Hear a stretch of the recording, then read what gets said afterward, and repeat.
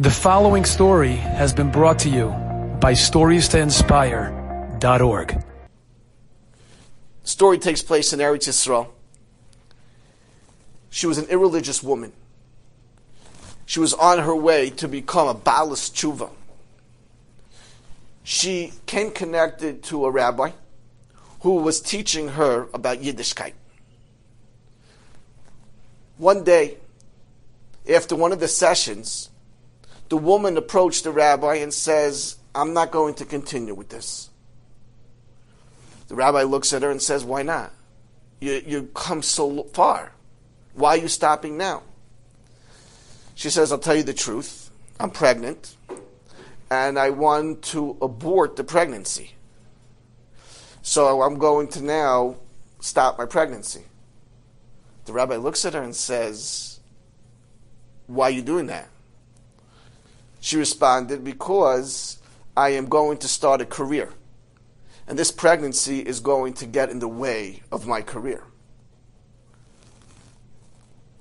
The rabbi looks at her and says, "What does your husband have to say about this?"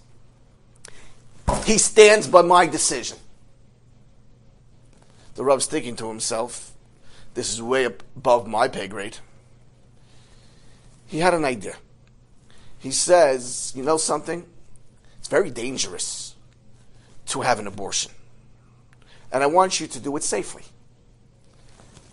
It's very wise to go to a great tzaddik and receive his blessings in order for this abortion to go through safely. Would you join me?" She said, "Sure." We're going to go to Rav Shlomo Zalman Auerbach, the Gadol Hador, the Pesach Hador. The rabbi, together with this woman, goes to Rav Shlomo Zalman Auerbach, and Rav Shlomo Zalman Auerbach asks her, "Why do you want to abort this baby?"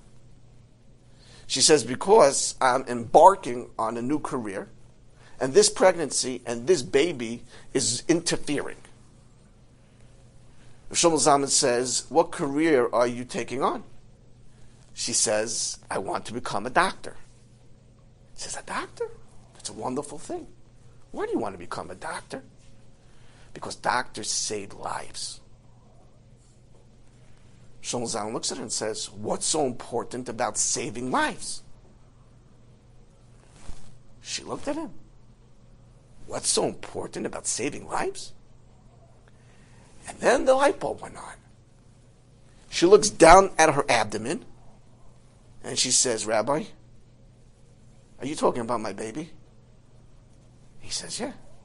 If lives are so important for you to become a doctor, how about your own child?" And she says, "You know something, you're right."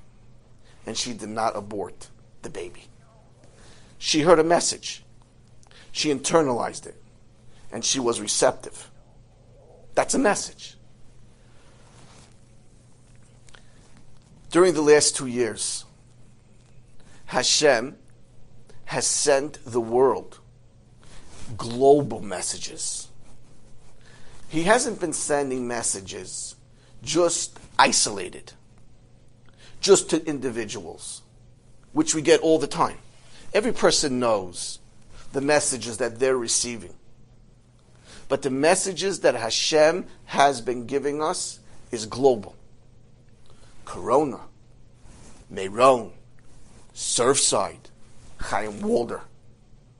4 major incidences have occurred in our world.